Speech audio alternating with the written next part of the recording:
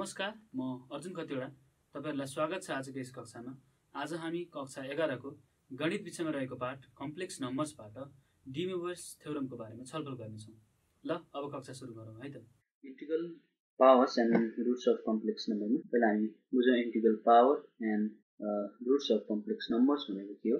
एउटा कुनै complex number लियौँ, जस्तै z लियौँ कम्प्लेक्स नम्बर, र यो z लाई फेरि z ले नै मल्टिप्लाई गर्दियौँ, यो के आउँछ z स्क्वायर। र यति बेला हामी के भन्छौँ, यो चाहिँ सेकेन्ड पावर अफ z भन्छौँ या स्क्वायर अफ z भन्छौँ। यो जसरी नर्मल हामी अरु रियल नम्बर सिस्टममा पनि हामी जसरी स्क्वायर लेख्थ्यौँ त्यो कुरा नै हो। यहाँ एउटा डिफरेन्स भनेको के हुने भयो, कम्प्लेक्स नम्बर चाहिँ हुने भयो, z भनेको चाहिँ कम्प्लेक्स नम्बर हुने भयो। त्यसैले यो स्क्वायर हुने भयो हैन, यो यसलाई पनि के भने इंटीग्रल पावर हुने भयो। अर्को z क्यूब हुने भयो हैन। यसरी मल्टिप्लाई गर्दै हामीले पावर इन्क्रिज गर्दै गयो भने मानौ n सम्म इन्क्रिज गरे भने यसलाई चाहिँ के भन्छौँ हामीले nth power of complex number भन्छौँ, कम्प्लेक्स नम्बर। अनि जुन nth पावर छ यो पनि कम्प्लेक्स नम्बर नै हुन्छ है। सो मानौ हामी z to the power n equals to w, w भनेको के भयो त कम्प्लेक्स नम्बर भयो भने यो जुन फर्म छ हैन, यो फर्मलाई चाहिँ हामीले यो जुन लेफ्ट ह्यान्ड साइड छ यसमा चाहिँ z को पावर चाहिँ कति छ n। So nth power of z equals to w भन्न सक्छौं है। अब यो भयो इंटीग्रल पावर र यो नै हो यसको इंटीग्रल पावर भनेको, कम्प्लेक्स नम्बरको इंटीग्रल पावर। अब nth रुट भनेको के हो हेरौँ। nth रुटमा चाहिँ जस्तै हामीसँग कुनै कम्प्लेक्स नम्बर छ z to the power n equals to w भन्ने, w नट इक्वल्स टु 0 अनि n चाहिँ जति पनि हुन सक्ने भयो 1 2 3 जति पनि हुन सक्ने भयो भने हामीले z लाई z को टर्म्समा इन टर्म्समा w लाई लेख्नु पर्यो भने कसरी लेख्न सक्छौं भनेको मतलब यो z को पावर जुन n छ त्यो चाहिँ हटाउनु पर्यो। त्यो हटाउँदाखेरि के हुन्छ उतापटि गएर 1/n बस्छ हैन। nth पावर छ नि दुईटैपटि हामीले यसरी 1/n ले रेज गरिदिन सक्छौं पावर हैन। रेज गर्दाखेरि यो n र यो n क्यान्सल हुन्छ, यतापटि के भयो त 1/n भयो। र यो कुरालाई हामी के भन्छौं nth रुट भन्छौं। यसलाई हामी यसरी पनि लेख्न सक्छौं nth root of complex number हैन। सो यसलाई के भन्छौं हामी nth root of a complex number. र यो पर्टिकुलर यो nth रुटको कुरा गर्दाखेरि हामीसँग एउटा थ्योरम जोडेर आउँछ। त्यो theorem D मोइभ्रेस theorem. D मोइभ्रेस थ्योरममा if statement यस्तो छ, if n is any positive integer r cos theta plus i sin theta whole to the power n is equals to r to the power n cos n theta plus i sin n theta. यो चाहिँ भयो statement. अब हामी चाहिँ proof पनि हेर्छौं र यसलाई प्रुफ गर्नको लागि चाहिँ हामी एउटा मेथड युज गर्छौं जसलाई चाहिँ प्रिन्सिपल अफ म्याथमेटिकल इन्डक्सन भनिन्छ। र त्यो युज गर्नको लागि पहिला यो जुन हामीलाई जुन थ्योरम छ, जुन स्टेटमेन्ट छ त्यसलाई नै हामी एउटा केमा डिनोट गर्छौं। जस्तै मानौ pn, लेट pn भनेको चाहिँ यो स्टेटमेन्टलाई मानौ है, r cos theta plus i sin theta is equals to rn cos n theta plus sin n theta plus i sin n theta. Principal of mathematical induction use गर्नलाई चाहिँ पहिला हामीले के देखाउनु पर्छ भने p1 इज ट्रू भनेर देखाउनु पर्छ। अनि एउटा कुनै k को लागि हामीले सपोज pk इज ट्रू भन्छौं। यसलाई चाहिँ हामी सपोज मानौ है, यो टेक्निक यो मेथडको बारेमा कुरा गरिरहेको छु। सपोज pk इज ट्रू यो हामी एज्युम गर्छौं। अनि यो जुन सपोज गरेको छ यो pk, यो सपोज गरेपछि चाहिँ यसले के इम्प्लाइज गर्नु पर्यो, pk + 1 इज ट्रू भनेको pk + 1 is true whenever pk is true. यो pk भनेको चाहिँ के हो, pk p1 भनेको चाहिँ जस्तै यो n हुँदाखेरि यहाँ n छ हैन। अब 1 हुँदाखेरि 1 हुने भयो। अनि जस्तै यहाँ k छ, k हुँदाखेरि यहाँ n को ठाउँमा k हुने भयो। हामीले त्यो रिप्लेस गर्दै जानुपर्ने हुन्छ। र यो चाहिँ यो जुन प्रिन्सिपल अफ म्याथमेटिकल इन्डक्सन भन्छ, principal of mathematical induction PMI भन्दा नै हुन्छ, प्रिन्सिपल अफ म्याथमेटिकल इन्डक्सन। यसमा चाहिँ पहिला p1 इज ट्रू भनेर देखाउनु पर्यो हामीले, p1 चाहिँ ट्रू छ भनेर देखाउनु पर्यो।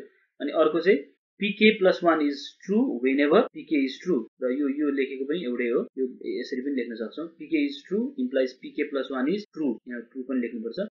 र यो मेथड नै हामी युज गर्छौं। ल अब हेरौं यसलाई कसरी हामी युटिलाइज गर्छौं अर इम्प्लिमेन्ट गर्छौं। when n is equals to 1 हुँदाखेरि के हुन्छ त, यहाँ हामीले n इज इक्वल्स टु 1 राख्नुपर्ने हुन्छ।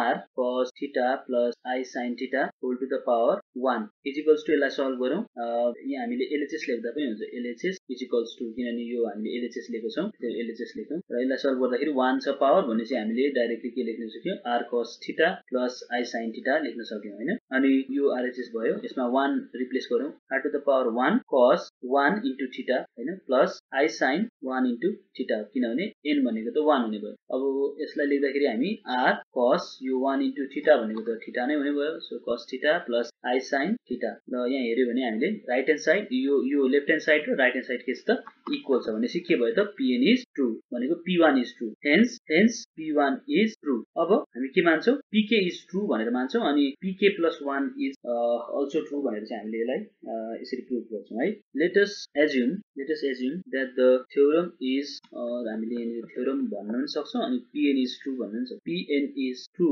For some k that is हामीले भन्न खोजेको के हो भने pk इज ट्रू भन्न खोजेको त हो है कुनै n को लागि कुनै k को लागि चाहिँ n को ठाउँमा कुनै k को लागि चाहिँ ट्रू छ भन्नु मतलब pk चाहिँ ट्रू छ भन्दैछौँ यो चाहिँ हाम्रो एजम्पसन भयो अब हामीले प्रुभ गर्नुपर्ने चाहिँ के हो हामीले चाहिँ pk प्लस 1 चाहिँ ट्रू छ भनेर देखाउनु पर्छ now we shall so that pk plus 1 is true अब हामीले के प्रुभ गर्छौँ pk प्लस 1 चाहिँ के छ भनेर प्रुभ गर्छौँ ट्रू छ भनेर प्रुभ गर्छौँ pk इज ट्रू भनेको के हो त दैट इज pk भनेको के हो r cos theta plus i sin theta whole to the power k is equals to r to the power k cos k theta plus i sin k theta यो भयो this is true हामीले assumption गरेको छौँ pk is true भनेको मतलब यो true छ हैन अब हामीले के प्रुभ गर्नु पर्यो pk प्लस 1 छ अब के pk प्लस 1 पनि के छ ट्रू छ भनेर प्रुभ गर्नु पर्यो now we shall so that pk plus 1 is true हामीले यो प्रुभ गर्नुपर्ने छ र अब यसलाई प्रुभ गर्नतिर जाउँ यो जुन 1 छ हैन यसलाई इक्वेसन नम्बर 1 भनौँ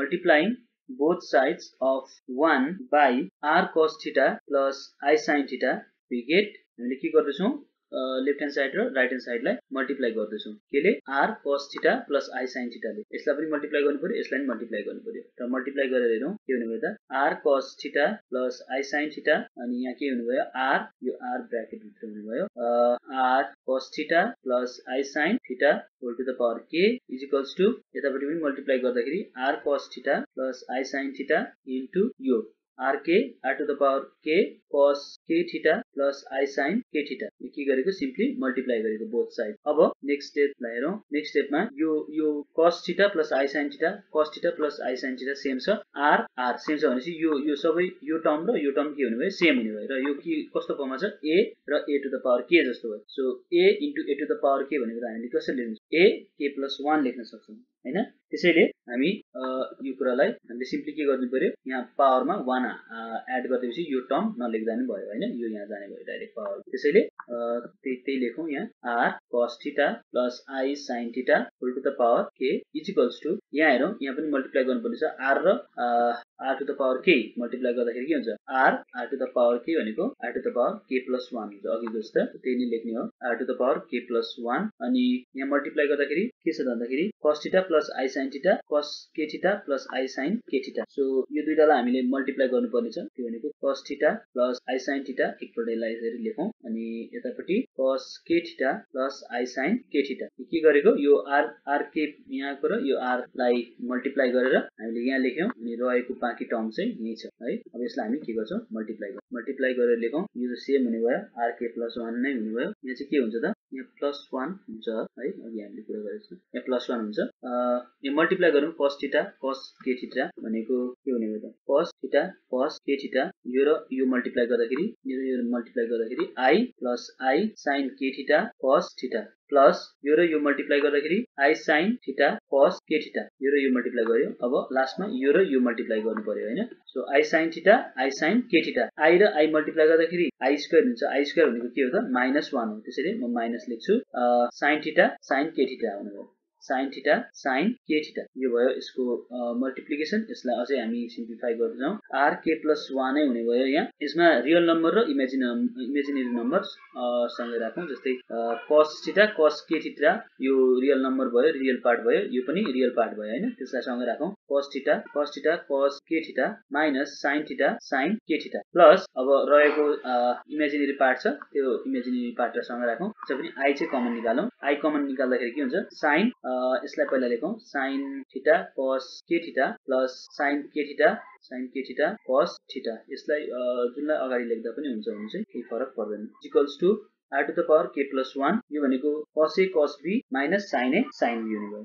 यो भनेको के पनि हैन, फर्मुलामा हामीले लेख्यौं भने cos a plus b भनेको cos a cos b minus sin a sin b plus I यो sin a cos b plus cos a sin b को फर्ममा छ हैन, sin a cos b plus cos a sin b को फर्ममा छ। यो भनेको sin a plus b को फर्ममा हुने। अब r k plus 1 छँदैछ, यो दुईटैमा थीटा कमन भएको हुनाले cos यसलाई मैले कसरी लेख्न सकिन्छ भन्दाखेरि k plus 1 थीटा लेख्न सकिन्छ, किनभने यो जुन यो k थीटा छ यसलाई यतापट्टि लेखेको हो है। यसलाई सल्भ गरे भने हामीले के पाउँछौं, सेम कन्टेन्ट नै पाउँछौं। जस्तै यहाँ हेर्यो भने यो भनेको के हैन, k थीटा प्लस थीटा हो, अनि k थीटा प्लस थीटा भनेको र थीटा प्लस k थीटा भन्ने एउटै हो। त्यही भएर हामीले यो एउटा फर्म दिनको लागि k plus 1 को फर्म दिनको लागि हामीले यसरी लेखेको हो, plus I sin k plus 1 theta. So यो कुन चाहिँ फर्ममा आयो त, जस्तै हामीले अघि हेरौं जुन हाम्रो जुन मेन थ्योरम छ, थ्योरममा के छ भन्दाखेरि यहाँ हेरौं n छ, यहाँ n छ, यहाँ n छ,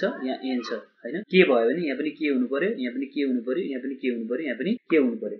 र हामीले प्रुफ गर्नु छ k plus 1 ट्रु छ भनेपछि यहाँ पनि k plus 1 हुनु पर्यो, यहाँ पनि k plus 1 हुनु पर्यो, यहाँ पनि k plus 1 हुनु पर्यो, यहाँ पनि k plus 1 हुनु पर्यो है। यो त साइन को n रहेछ, यो यहाँ पनि k plus 1 हुनु पर्यो। र हामी तल अब चेक गरौँ, यो हेरौँ यो इक्वल्स टु नै लेखेको, यहाँ k plus 1 छ भइहाल्यो, अनि यहाँ पनि हेरौँ k plus 1 छ, यहाँ पनि k plus 1 छ, यहाँ पनि k plus 1 छ भनेपछि के भयो त, ट्रु हुने भयो। मैले म यो जुन यो टर्म छ यसलाई नै तल लेख्दै छु, r cos theta plus I sin theta whole to the power k plus 1 भनेपछि योबाट हामीले के भन्न सक्छौं भन्दाखेरि k plus 1 is true भन्नु पाइयो है। यति भएपछि hence k plus 1 is true whenever pk is true। अब हामी के भन्न सक्छौं, by principle of mathematical induction pn is true for all n where n is any positive number। यो प्रुफ भयो है। यसको एक्सटेन्सन पनि छ, त्यो एक्सटेन्सन चाहिँ हामी विदाउट प्रुफ नै एज्युम गर्छौं। त्यो के हो भने द थ्योरम, यहाँ त हामीले जुन पोजिटिभ नम्बर छ त्यसको लागि मात्रै ट्रु भनेर यहाँ प्रुफ गरेको छौं हैन, जुन थ्योरममा भनिएको छ if n is any positive integer भनेर। तर यसको जेनरलाइजेसन पनि छ, जेनरलाइजेसन चाहिँ हामी विदाउट प्रुफ नै एज्युम गर्छौं, हामी युज पनि गर्छौं। त्यो चाहिँ के हो भनेखेरि theorem is true for any real number n, यो चाहिँ यसको जेनरलाइजेसन भयो। अब यो थ्योरमबाट चाहिँ हामीले धेरैवटा क्वेशनहरु पनि सल्भ गर्न सक्छौं। र अब हामी कक्षाको अन्ततिर आइपुग्यौं र जाँदा जाँदै तपाईहरुलाई केही गृह कार्य दिनेछु, होमवर्क दिनेछु। होमवर्क चाहिँ यस प्रकार छ, एकमा चाहिँ right 3 applications of D मोइभ्रेस theorem, दोस्रोमा चाहिँ state the principal of mathematical induction. र अब हामी कक्षाको अन्तमा आइपुग्यौं र जाँदा जाँदै यदि तपाईहरुलाई यस पाठ सम्बन्धी केही प्रश्न, सल्लाह, सुझाव या केही गुनासो छ भने तपाईहरुले हामीलाई सम्पर्क गर्न सक्नुहुनेछ। हाम्रो सम्पर्क ठेगाना रहेको छ learning@deerwalk.edu.np। धन्यवाद।